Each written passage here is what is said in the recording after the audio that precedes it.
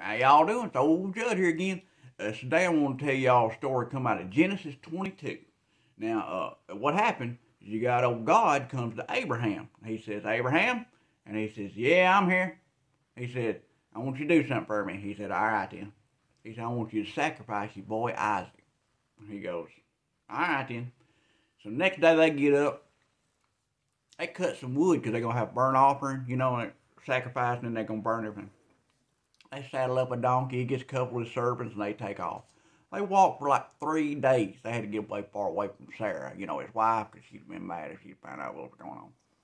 And all next thing you know, they come up on this old mountain. Old God lets old Abraham know this is where we're going to do it.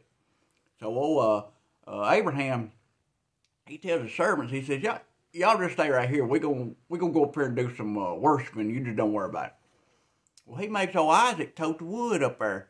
Well, that's kind of like the Hunger Games version of go cut me a switch because I'm going to whip you with it. That's about what I like. So they get up there and Isaac says, Daddy. He says, yeah, I'm here. He said, we ain't got nothing to sacrifice. And Abraham said, don't worry about it. God will take care of it. You don't worry about that.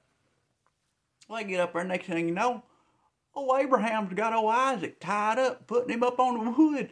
And he's gonna sacrifice him. And Isaac said, that's a funny joke, Daddy.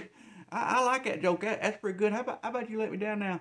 And Abraham, he get ready to sacrifice Isaac. And then God stops him and he says, whoa, Abraham, hold on there. Hold on, Abraham. And Abraham says, yeah, I'm here. What do you want? He said, look. He said, I tell you what, you prove yourself to me. You trust me. And he said, I'll tell you what we're going to do. Since this is your only son, and then Isaac's going, what about Ishmael? And Abraham says, hush, now God's talking.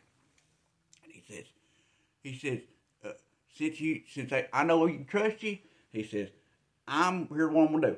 I'm going to make you the father of many nations.